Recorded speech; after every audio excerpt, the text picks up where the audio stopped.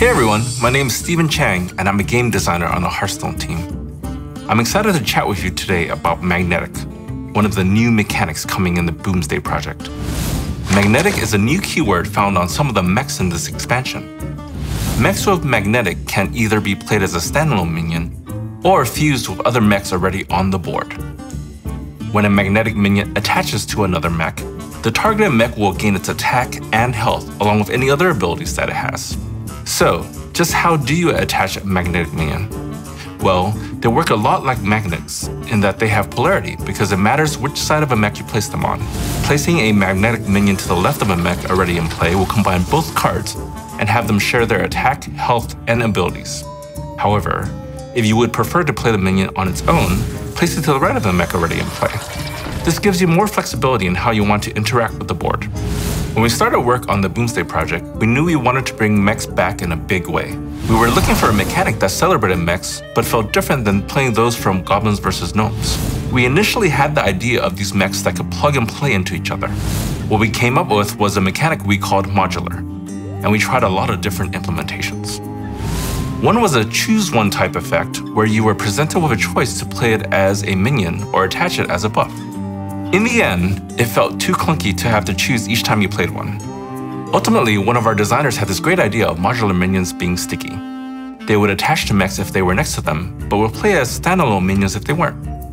We iterated on this idea some more and landed on the directional implementation, which acts like magnetic poles.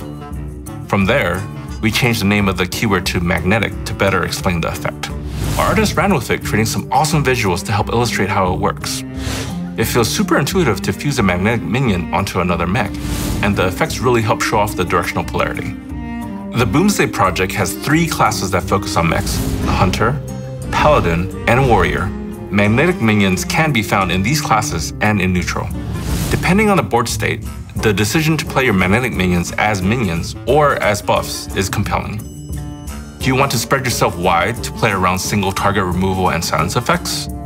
Or do you want to build the biggest, baddest mech this side of Netherstorm? I know what I want to do. Let's build a giant mech. This is Wargear.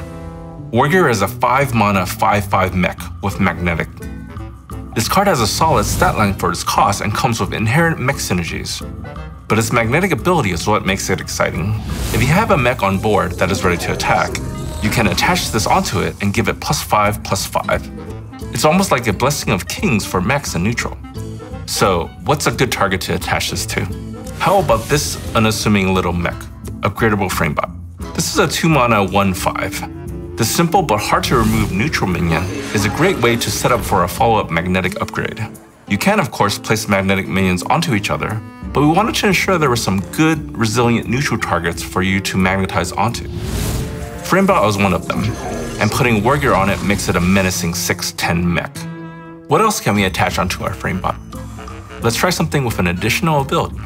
Beryllium Nullifier is a 7-mana 3/8 mech with Magnetic that can't be targeted by spells or hero powers. It can be played as a big target for future magnetic upgrades, or fuse onto an existing mech to make it sturdier and stickier on the board. In general, magnetic mechs have higher health than attack, because we wanted to mitigate the burst potential you could get from them. So now, our Mega Mech is a 9/18 that can't be targeted by spells or hero powers. What else can we put on it?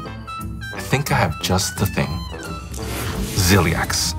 Ziliax is Dr. Boom's personal bodyguard. He is both an excellent candidate for magnetic upgrade and the ultimate upgrade himself. Putting Ziliax onto our Uber Mech makes him a 12/20 mech with Divine Shield, Taunt, Lifesteal, and Rush that can't be targeted by spells or hero powers.